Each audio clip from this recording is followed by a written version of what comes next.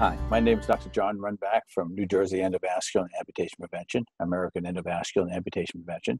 And the question is, when should a caretaker seek help for somebody who has a wound on their foot?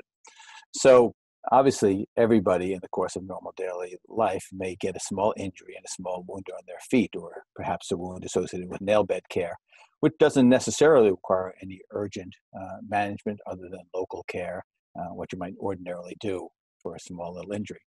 However, particularly in diabetics, patients with chronic kidney disease, as well as elderly patients and patients with other risk factors, including high blood pressure, high cholesterol, smoking, uh, you need to have a little bit higher measure of caution. And what we advise in these patients, particularly the diabetic population, is that if somebody gets a wound on their foot that doesn't heal in a week or two, or seems to be worsening fairly quickly in the course of that time, or has a history of a prior wound which didn't do well, then you need to see a physician very, very quickly. And specifically, you need to be able to see somebody who can do an assessment of the circulation.